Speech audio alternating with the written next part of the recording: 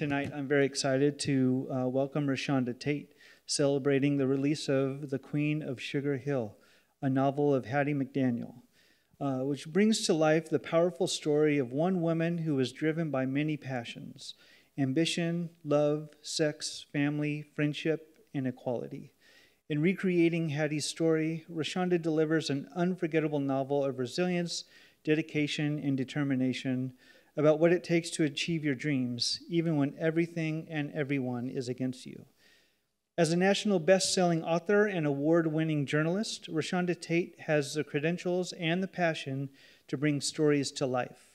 A highly sought-after motivational speaker and poet, ReShonda is a 3-time nominee and previous winner of the NAACP Image Award for Outstanding Literature.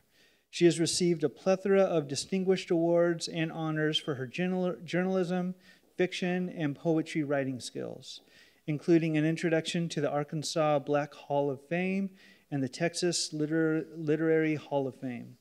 2 of her novels have been made into television movies. Tate will be in conversation with Tiffany L. Warren, a novelist and screenwriter who has published over 30 full-length novels. Her book-to-film projects, Favorite Son, The Sound of Christmas, and Favorite Son Christmas, are a hit with viewers and readers alike. Tiffany's latest project is a historical fiction novel with the first Black prima donna, Elizabeth Taylor Greenfield, and the working title is The Black Swan, and that will hit our shelves in early 2025, so keep an eye out for that. So without further ado, please welcome to Politics and Prose, ReShonda Tate and Tiffany L. Warren.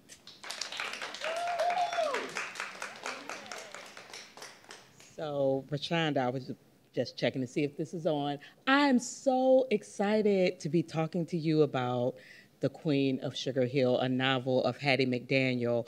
You know, we've been together on this writing journey for decades. I hate to say decades because it makes me feel old, but we've been doing this for decades, and this is new for you, historical fiction. So what made you choose Hattie's story as your first foray into historical fiction? So, like so many people, I saw Gone with the Wind years ago. My grandmother, it was her favorite movie. So the first time I saw her watching it, I just remember having a visceral reaction to Hattie McDaniel. And over the years, I just did not like Hattie McDaniel. And my grandmother said, well, why not? And I said, well, she's a maid and she's playing this stereotypical role. And my grandmother said, she's playing a maid. I am a maid. And why are you looking at her domestic duties with such disdain? Then she said, and what would you have her play? Should she play Scarlett O'Hara in 1939? Wow, right. And so it was at that point where my eyes were kind of opened. And over the years, I started writing in other fields, but I always had this affinity for Hattie McDaniel. And as I was looking at transitioning to another genre, she kept speaking to me. And I said, I have to take off my 21st century lens through which we see Hattie McDaniel and through which we judge her, and really look at her for the legend that she was. And once I took off that lens, it made a world of difference. That's so insightful. And it's true when we see that image of Hattie in her costume, especially right now, 2024, it can, give you that visceral reaction. So it's a good thing that you're shedding light on her story. So I heard some tea about you. I heard this ain't that kind of signing. Some tea. I heard that in college you wanted to be the next Oprah. So how did this desire shape the choices you've made in your career? And what did you find out about yourself as you navigate these new historical fiction waters?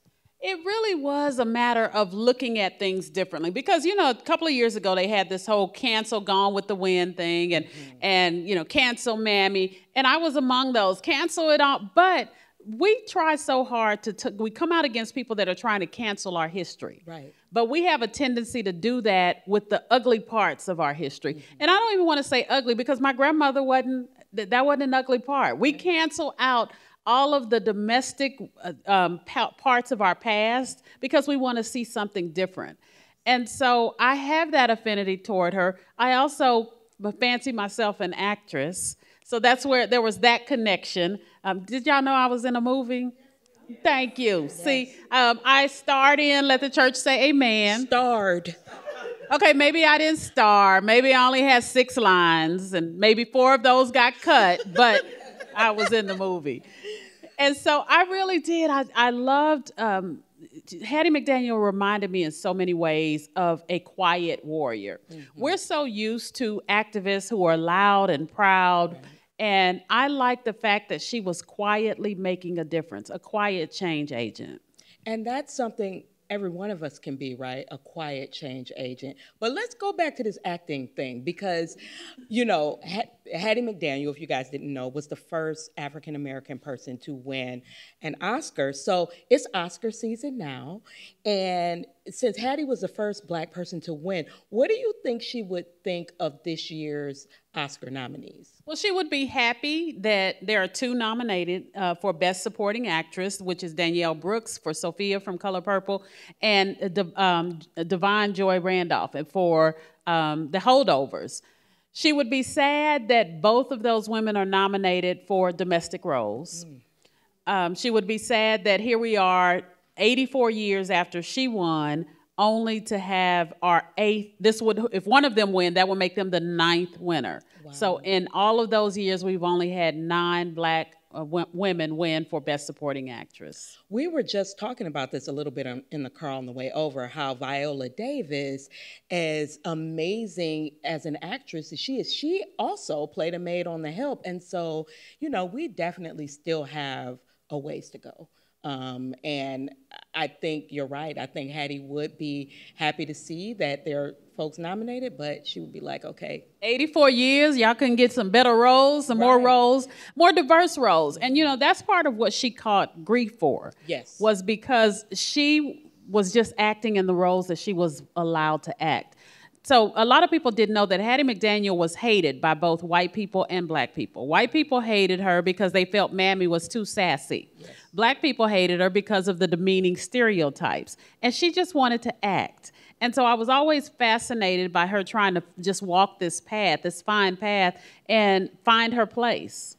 Yeah, I just earlier today read the scene where Hattie was answering all these letters from the soldiers. She had gone out on a tour during the war to help, you know, uplift them. And she gets all these letters and it's like hate mail. And I just, you know, it made me sad. A lot of what I read in the book made me sad for Hattie, and the fact that she gets to be triumphant and have peace in your story is good too.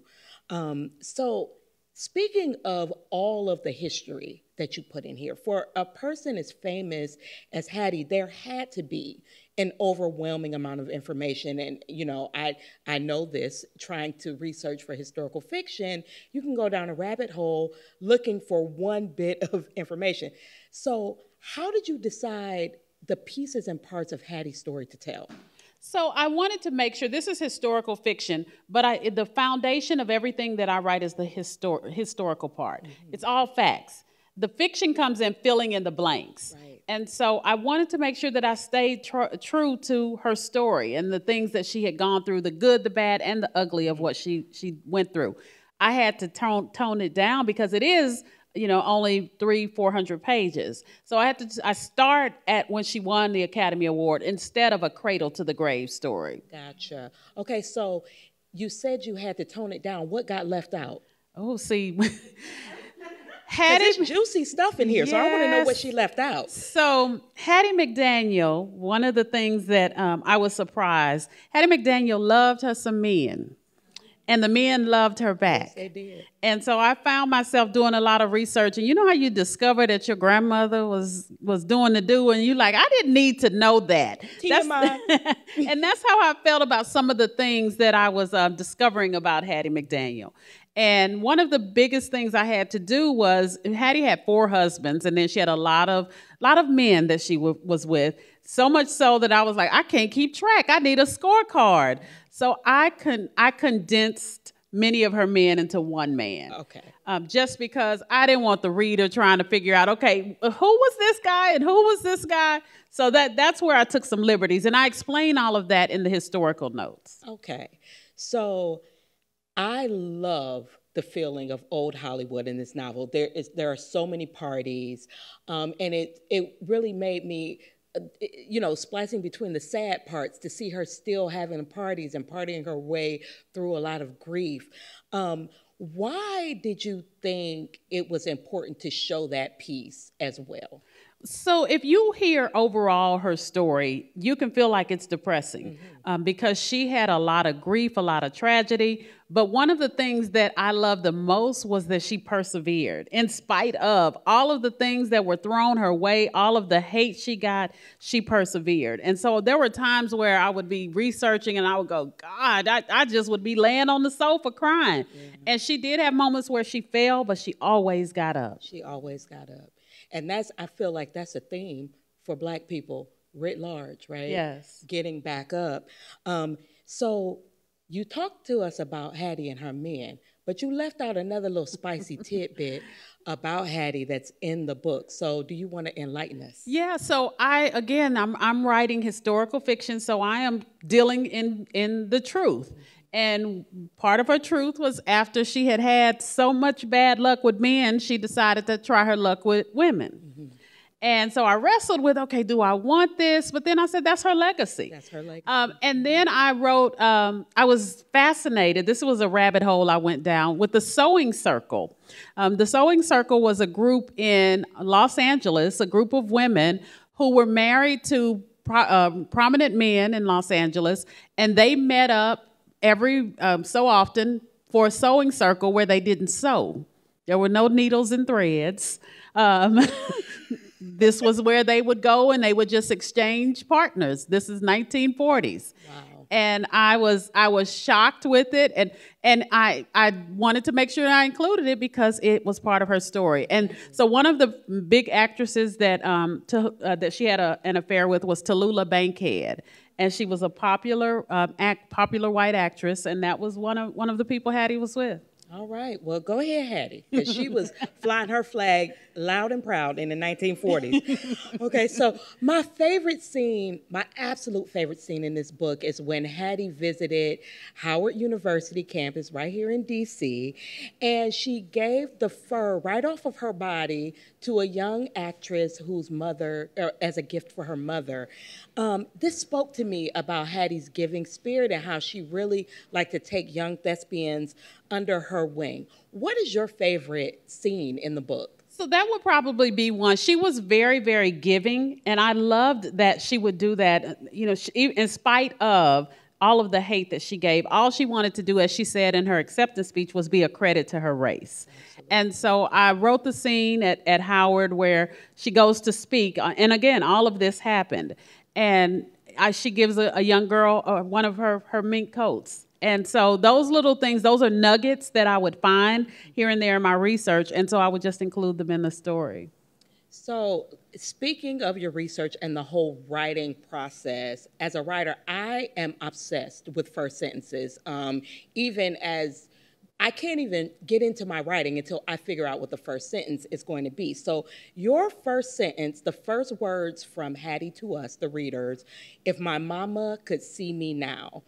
What inspired you to have those be Hattie's first words to us? So Hattie grew up very, very poor. She had 12 siblings, and they were dirt poor. And so all her mother wanted for her mother and father were former slaves. They just wanted her to get a good job cleaning houses. Well, she was a entertainer, her and her siblings, and they wanted to entertain. But her mother, who could sing, who was a fantastic singer, didn't want that for her, because a lot of times, in the past, our mothers are in a box and they just want us to get a job that's going to keep food on the table. But Hattie had bigger dreams. And her mother would always say, okay, I'm going to give you this nickel so you can stop singing and go over there and wash these dishes. And so that's why I open with that, because she's at the Academy Awards and she's saying, I wish my mom could see this.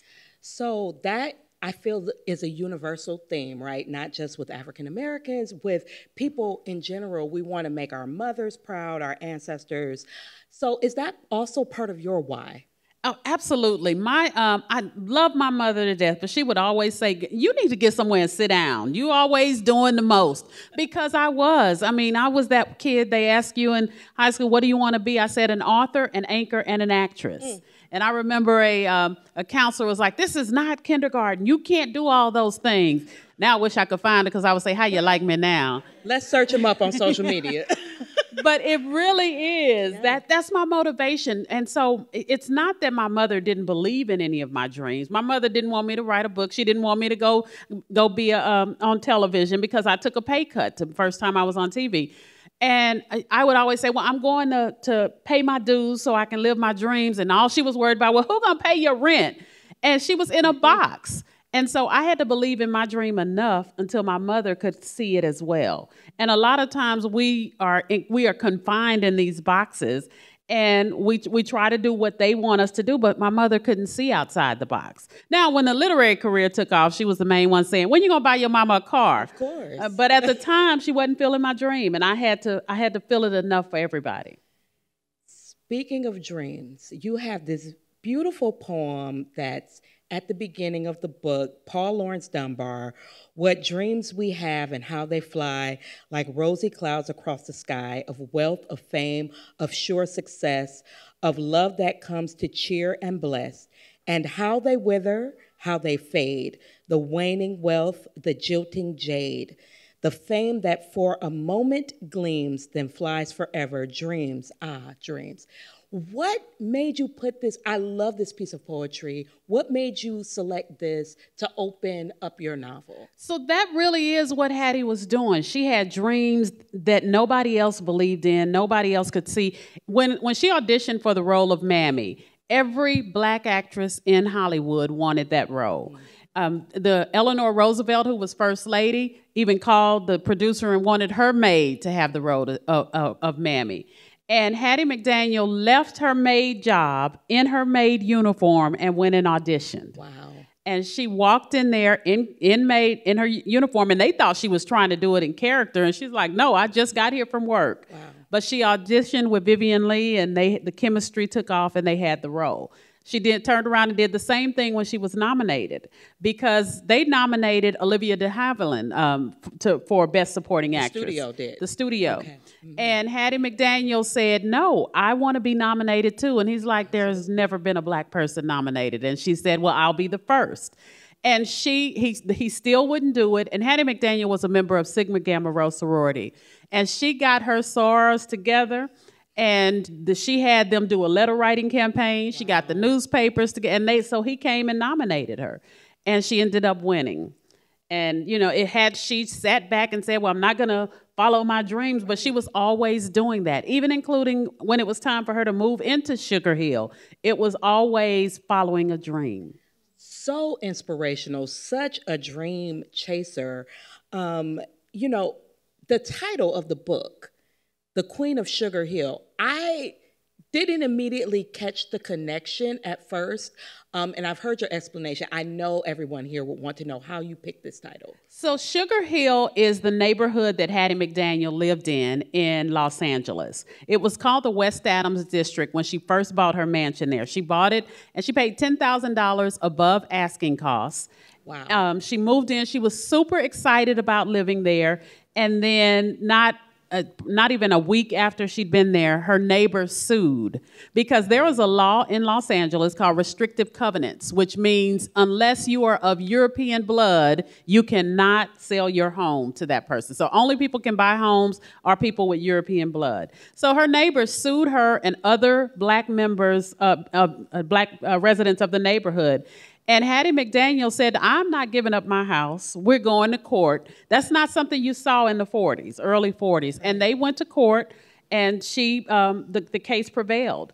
And it ended up being the catalyst for a Supreme Court case that was struck down restrictive covenants. So people don't know that Black people are able to live wherever they want in the world because Hattie McDaniel fought to get restrictive covenants banned. What an And I was like, how do we not know this? Now, see, that wasn't quiet activism. That was loud. She took them to court, okay? Yeah. So that was pretty loud.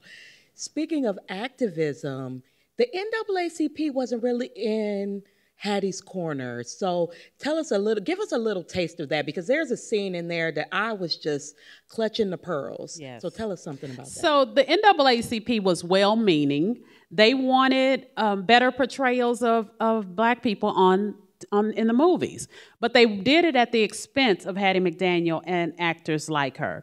And so, in fact, in 1942, they invited her to the National Convention. She thought she was going to be honored. And instead, while she's sitting there on the second or third row, they call Lena Horne to the stage. And they say, this is who we want America to see. This is the image of Black people we want in the movies, not Hattie McDaniel's Mammy. And so she has to sit in the audience with her head held high. And it was that type of thing that she got all the time. When she won the Oscar the next day, the Pittsburgh Courier did a newspaper article, and they had her picture, and instead of congratulating her on the win, they had a big headline that said, Uncle Thomasina. Ooh. So she was faced with that type of thing all the time. Wow. And for her to continue to get up, continue to inspire youthful actors that were coming behind her. It's amazing how she was able to keep her spirits up. I think Hattie's story, not the Gone with the Wind story, but the story of her life is destined for the big screen, or at least a TV series or something. What y'all think? Y'all agree with me? So can you tell us is anything happening? Give us some tea. She said it's not that kind of interview, but I need the tea. So it was on the Today Show. They as one of the recommended reads for Black History Month, and Craig Melvin, the Today Show host, was like, "Oh, that's a movie." I was like, "Speak it, Craig, speak it." Yes, I said it too. Yes, we have had several bites. I haven't signed anything yet, but my fingers are crossed. We have several bites. I'm attached as the lead. I don't know if they're gonna. I can't sing, I can't, but I want to be in it. I might not be able to play Hattie, but we're waiting to see. I'm confident that it will be made. Everybody knows about Hattie's acting career, the people who know about Hattie, but I was surprised because she came up in the research for my book that she was a singer in Denver, Colorado. She was a huge singer. Tell us a little bit about that. Hattie McDaniel was the first Black woman to sing on the radio. Wow. And she had several, they called them slides back then. So she had several slides made and was very, very popular in Denver and the surrounding area. Wow, I love that.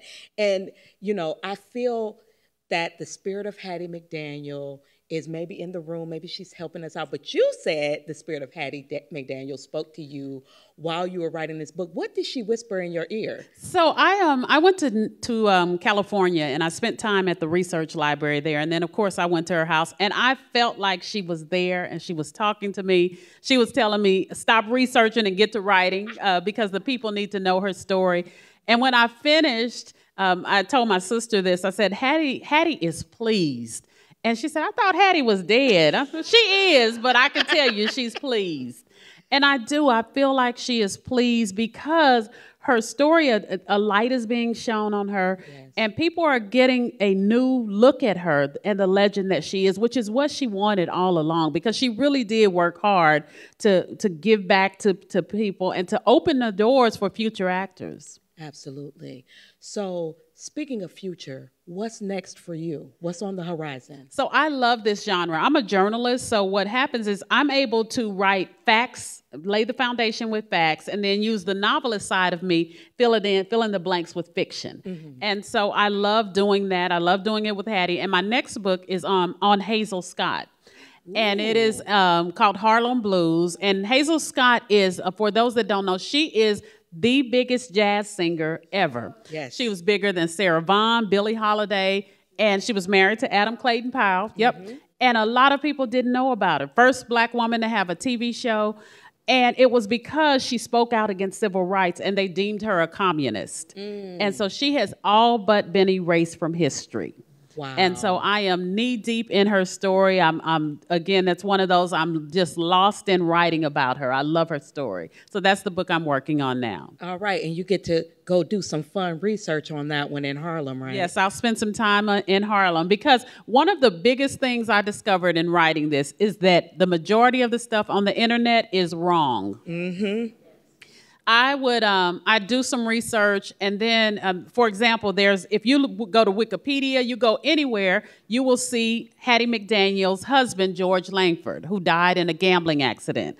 Long story short, Hattie McDaniel didn't have a husband named George Langford. And that is something that someone wrote, and then someone else rewrote it, but it's all over the internet. And I was discovering things like that all the time. So I went to the research library. I found a husband that is not mentioned anywhere on the census record. And he was not mentioned because he already had a wife when he married Hattie McDaniel. Ooh. She knew that, but she kept that one under wraps. But I'm in a census record like, oh my God, so I'm discovering all of this. And, it was just a joy to be able to lose myself in the research like that. Lose yourself in the research. That is an amazing thing, because we've been doing this writing for so many years, and to still have that feeling of being lost in it, that's an amazing thing. Give us, any aspiring writers in the room, anybody? Give us some tips for a new writer, someone who is just starting on this journey. What would you tell them? What would Hattie say?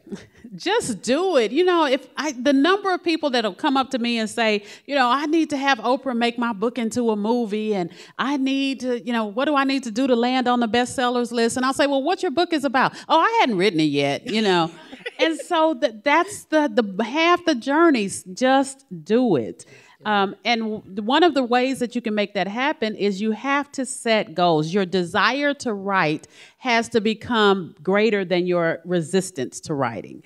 And, that's one of the things. Life will always get in the way. So I always tell people, just write. For me, when I started, it was 3 pages a day, 5 days a week, no matter what. Once I set that small goal, I was able to achieve the bigger goals. And we've both done this with husbands, children that we were raising, full-time jobs.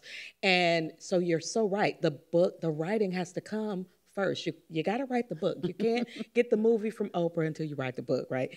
So everybody, if you don't already have this book, you need to get this book and get it signed tonight by ReShonda, because this book is an amazing book. I have so enjoyed reading it.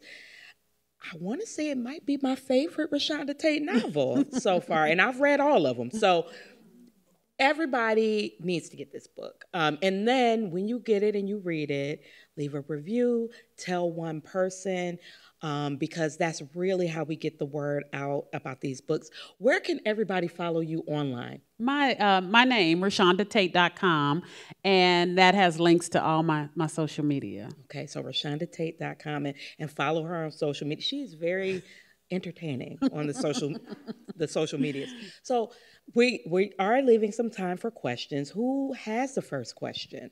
And they're going to give you a mic. This all the ways the hard part. I know I didn't come all the way from Houston and nobody has a question. She came up here in the cold for us. Good. I'll talk. I'm a Sagittarius, so you know what's up. Thank you. Do I stand? I said, yeah, okay, formal. Hey, ladies. So nice to see a room full of women coming together to support someone. Thank you, ReShonda. Thank you for Tiffany. We actually drove 2.5 hours away to come here. And it is Angela's 30th birthday. Happy birthday! Yay. I told her, welcome to womanhood. This will be the best and worst year of your life, but you'll figure it out. So yeah, it's her birthday, and she's an author. She's a local author where we live. She's actually a poet, and she wrote a book. Well, she should be talking about herself. Clearly, I do marketing, and that's my thing. But she wrote a book about her healing journey. When I met her, she shared different pieces about her life and her journey that have been very wrapped around trauma and deeply wounded things. And I'm like, you have to share this. You have to give this to people because it's the blueprint for someone else. And helped encourage her with that, and we went viral on TikTok and things like that. But the reason that I wanted to come here and also come to this beautiful bookstore, we don't know you, we know you now, and I'm gonna follow and do the things and the stuff. But I wanted her to be able to be in the presence of women who have been accomplished, who have also experienced trauma along their journey, I'm sure, who have also experienced hardship and things where life could have said, no, don't do it. I love that you shared the piece about your mom, because that's the thing. And we're even kind of conditioned, and we live a life that eventually, if you want to go a different way, it can be rough because, oh, I'm sorry. My question is, can you share with us some of those hardships that you had to overcome when diving into someone else's story and having to pull yourself out of being too lost in their story? What does that look like? What does that process look like? Yeah, definitely. Number one, tell us the name of the book. You got to always start with that. It's called Until I Heal. Until I Heal. Okay. It's on Amazon. All right, we'll definitely check it out. One of the things that we always do in this journey is I'm authentic. And so I write authentic, and I think that's what people enjoy. When I first started on my previous books, people would classify them as Christian fiction. I didn't like the label because I'm a Christian who writes fiction, but I didn't write Christian fiction. And I didn't like the label because I write reality. And in the real world, the crackheads I know don't say, well, pass the pipe, gosh darn it, Right. And so I write the good, the bad, and the ugly, and that's what resonates with people. So I just urge you, continue to be authentic, and that's where you connect with people, by doing that. And I think that's how you have longevity in this career. We used to call Christian fiction Christian friction because of exactly what she said. Yeah. Hi. I'm sorry I was a little late. Okay. But I have, I don't hate on me. I have the audio version. I heard you on Karen Hunter's show, and I was very intrigued about the story. And the audio version is excellent. I started today. I'm on chapter 9. Even at work, listen to it. But my question is, I was really interested in about Clark Gable and their relationship, and that whole thing, as you mentioned, young lady, about that old Hollywood thing. Can you kind of give a little bit more? Clark Gable seemed to be kind of a civil rights. Hattie McDaniel credited him for a lot of her success. Can you kind of talk a little bit about his role with her? Yeah, so Clark Gable, I was surprised to learn this. They were very dear friends. He was one of her closest friends. And in fact, when they had the Atlanta premiere of Gone with the Wind, Hattie McDaniel was not invited. And Atlanta did they had over 1 million people turn out for the premiere of Gone with the Wind there. And Atlanta said absolutely not to Hattie McDaniel. They removed her picture from all the promo materials. And so Clark Gable said, well, I'm not going. And it was Hattie that had to convince him and say, you need to go. You're the star of this. You're the king of Hollywood. I appreciate it, but go. And so he was always doing that type of thing and standing up for her. He was the reason they integrated the bathrooms on the set of Gone with the Wind.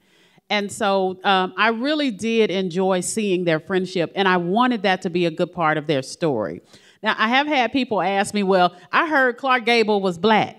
Well, I heard that too, but I couldn't validate that, and Clark Gable has some following that I'm not about to touch the king of Hollywood talking about he black unless I had some solid proof. So I left that alone, but I did find a little way to weave the question in because it is a question that people are often asked. But I was like, no, we need them to buy the book, and I'm not about, they will burn the book. I'll be on the banned book list. Yes. Not the banned book list, yeah.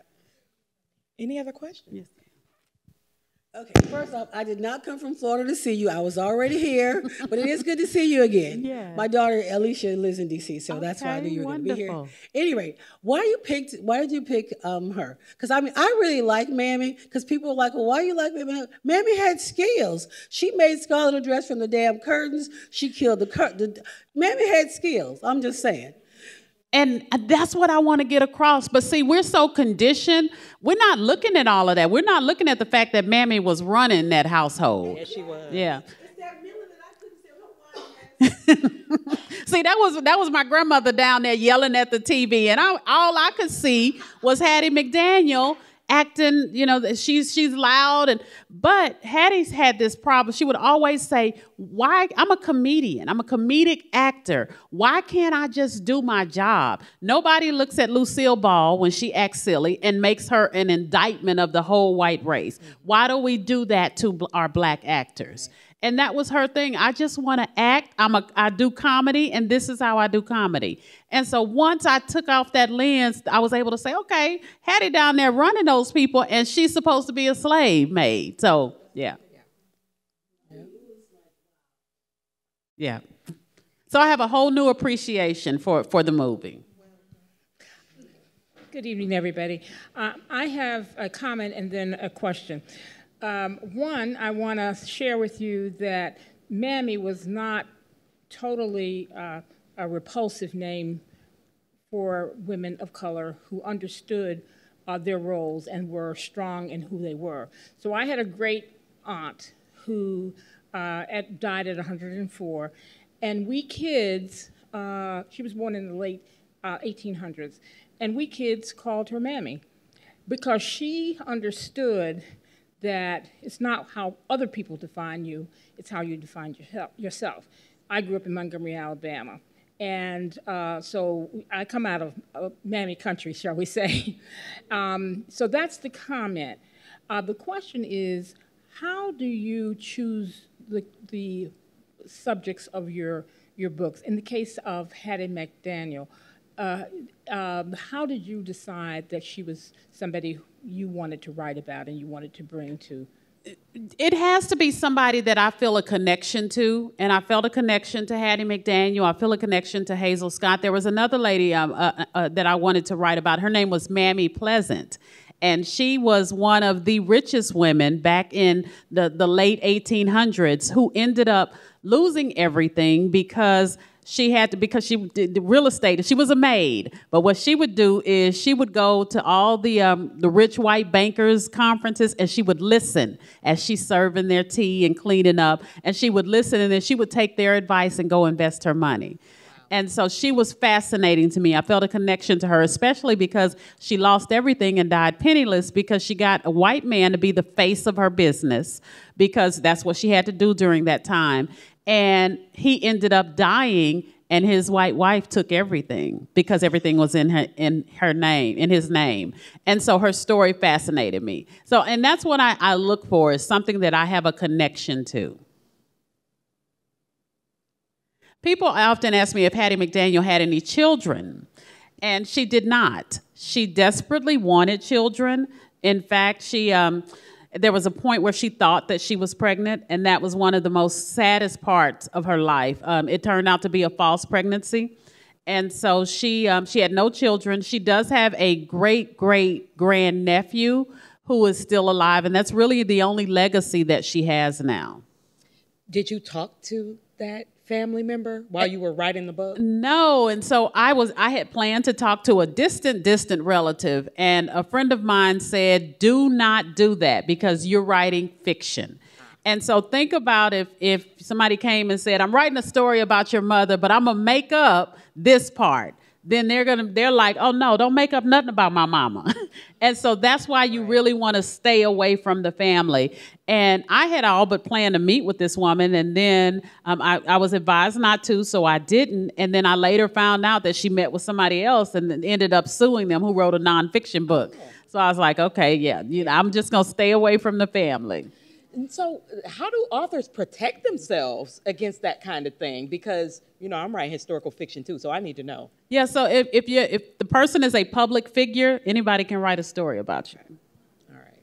Now, do you want to be tied up with liable cases and all of that? No. So you still have to make sure that everything you're putting in that could be controversial is foundations based in facts. Gotcha.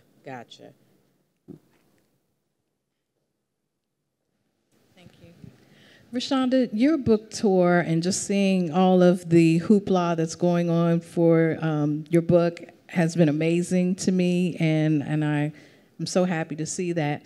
You've had mixed audiences on this side of the table. How are women of different hue receiving the Hattie McDaniel story? Oh, I mean, it's amazing to me. I did an event in Winston-Salem, and it probably had to be 100 old, elderly white women and men there. And when I tell you we had the best time, they loved it. Now, I did have one 90-something-year-old woman came and told me, and she's whispering, she said, after they banned it, I started feeling guilty about it. And I'm like, why are you whispering? But okay. But she felt guilty, and she said the book made her shed the guilt about liking Mammy. And it was just because she considered herself an ally. But she's like, okay, if they're all mad about it, then I guess I should be mad. But I really do like Mammy. And so that's what I want. I want to open a dialogue. I want us to not be so quick to cancel, have the cancel culture. And I want them to also be able to understand. I'm in this group, this Gone with the Wind Facebook group. And I've been there since October, and I finally decided to talk about Hattie in this group. And the group has about 40,000 members. And I was dumbfounded that my post went viral with them. And there were people that came and that were, these are longtime lovers of Gone with the Wind. And one man said that right now it's about 37,000 likes. It's been shared about 8,000 times. And it has about 6,000 comments. And one man came and he was like, this is the dumbest thing I ever heard. How do you not like Hattie, Mammy? She was great and great. And so I came back on and I approached him, and said, you don't understand where I'm coming from. As a young woman of color, I wanted to see something different. But once I took off my lens, I was able to appreciate Mammy. And all he could do when he came back and said, okay, I'm gonna order your book. And he ordered the book. And he started talking about it in the group, and they're person after person after person, because they're not around us. And so they didn't have anyone. They're just like, Mammy is Mammy. Why are you mad? But to have someone there explain why so many people had disdain for it opened their eyes as well. And these stories are universal, right? They're American stories, so absolutely keep sharing. And telling folks, she's so nice on social media. I have a lot to learn. I am watching my big sister and how she responds to some of the trolls, and she does such a great job. She's way better than me. Yeah, when he responded, she was like, cuss him out. I'm like, no. I did. No, we're not going to cuss him out. I'm like, Hattie, I'm a quiet change agent. Yes, she is. I'm not. Follow-up question, why is it so hard to find your book? I'm tired of going to these bookstores and not being able to buy a copy, Amazon taking 2 weeks to get it to me. And then at the Barnes & Noble in Bowie, where I was trying to buy more than one copy to give to friends, they said, well, we have to order them. Well, when will it be in? We don't know. We can't tell you. So what is happening with that? Did they not anticipate how big this was going to be? And what is the time code on that in the video so I can send that to my publisher? Yeah, they did not. My publisher, I feel, and I'm grateful to William Morrow. I think they're great. I'm so happy they published this story. I think they underestimated it. I think they underestimated the desire of people to know more about it. They are scrambling now to get it into those stores. It has been the most frustrating thing ever because people are ordering. And when Amazon is on back, we're in another bookstore. We're not supposed to be talking about Amazon. But when stores are on back order with the book, it's frustrating. And they've tried to really work it out. And they say, okay, we're going to set these books aside for your book signing. And those books are gone. I had someone email me in Houston because my neighborhood Barnes & Noble, they had 40 that were gone, and they said, well, we don't know when we get some more in. I'm like, you need to be placing some expedited orders. But it was a matter of, it wasn't something that they thought would do well. And then it was on the Today Show, and then the media coverage is through the roof. So they're scrambling, and they're really trying to work to get it all out now. There are lots of copies available at the back of Politics and Prose, the Union Market location. And we'll have signed copies, so Yes. tell your friends. Yes. And that's one of the things, there's only so much room in a bookstore, as you can see. So they have to make calculated guesses on what they think something will do. And so I can't be completely mad at them. All I can do is get out there and show you. I'm showing them a lot. They initially are like, well, we don't really want to do a book tour because nobody comes out to book tours anymore. And so every night I send them pictures from my book tour, and they're like, wow. Right. So, yeah, it's just you got to show them. Do you think a lot of that's based on demographics? Again, I came from Florida. I'm from Florida. I live in Tampa. Do you think a lot of that's based on demographics? I'm from Florida, which is what you already know. I met you in Tampa. I live in Tampa. I could not find this book anywhere. And I'm thinking, I'm not ordering this over Amazon.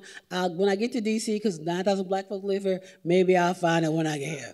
But do you think it's demographics? I think it's a combination of all of that because, like I said, my neighborhood bookstores, the independent bookstores had it. Well, yeah, but but my neighborhood bookstores, the big chains didn't have it. The independent bookstores did. And so that's where I've been pushing people to the independent bookstores, but that's because they have a better pulse on what people want. Exactly. The big chains do not. Yeah. Exactly. Right.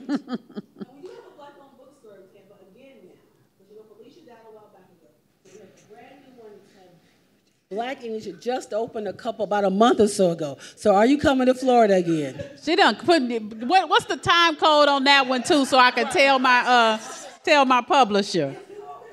I know, right? I will go wherever. My publisher is like, we're gonna do some blog stuff. I'm like, okay, well, let me send you my tour schedule, where I'm going and what I'm doing. Yeah. Yeah, and so that's and the only reason I'm on Facebook, Facebook shut me down because I invite everybody. I'm like, hi, I'll be in your town. Facebook like, stop emailing people. I guess they thought I was spamming folks, but I have to show them because they don't believe it until you show them, and they believe it now. And I think one of the ways that it's a missed opportunity is when you see the authors that you love and they're promoting their books and they're asking you to pre-order, do that, because those pre-order numbers are telling the chains, the stores, this book is in demand and people are going to want to read this. And so it's not just an ask, it's just random. It is, when we ask for pre-orders, it's because we really want to give that demand signal to the booksellers and to our publishers, even, that this book is going to do more than your expectations. So the books, yes, that is something that I learned very recently. So one way, we always will say, we'll get the ebook from Barnes & Noble, or we'll, get the audiobook. The paperback books, when you pre-order those, that is what really, really, or in hardcover, whichever, the print books is what really gives that demand signal that, hey, this is going to be a big deal and we need to get on the train before it leaves the station. Because ReShonda's train left the station. It's chugging along. So we are they're trying to catch up right now. Yeah, I send them on a regular basis. I send them, well, here's what I'm doing now. And, here's what TV show I'm on now. I'm on Fox Soul, watch me. And they're just like, okay, how'd you get all this? Because I'm not sitting at the train station waiting on you. Mm-hmm. Yeah. Any other questions? Okay. Well, I think this has been a great discussion, and I'm so happy I was able to do it. I was able to stand in for Victoria Christopher Murray. Thank you, Victoria, for asking me to do this. I'm excited for you. I'm happy for you. You're my big sister in this literary industry, and I really appreciate everything that's happening for you. And y'all, get the book. I think you're about to sign, right? Yes, I'm going to sign, but I want to recognize I have some sorority sisters here. So would the women of Alpha Kappa Alpha please stand? My chapter sorors, my special. Thank you, ladies, for coming. One of Hattie's sorors is here. Yes, too. and we have to have our Sigma Gamma Rho. Oh, you have something? Okay.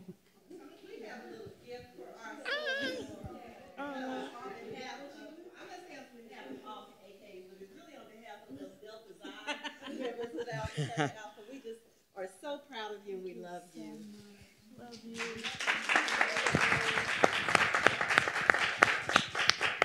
And it'll be interesting for you to see in the book. I make sure, and let's recognize the Sigma Gamma Rho because Hattie is a very proud member of Sigma Gamma Rho sorority. Yes, and so one of the things that I make sure that that's included in the book. So it's a big part of the book, but because I am a member of Alpha Kappa Alpha, I do have to have her meet Ethel Hedgeman Lyle as well. That's our founder. So I had a ball writing it, and you'll see some other characters in there as well. And my family is here. Hello. Hi, family. Yes. All right, and I am here to sign books, and thank you all so much for coming. I appreciate you. In the audience with her head held high, and it was that type of thing that she got all the time.